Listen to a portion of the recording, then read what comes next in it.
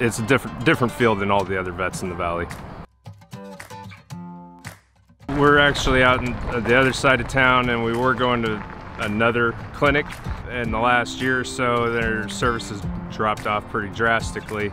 This place was recommended to us, and then we were kind of planning on migrating our animals this way.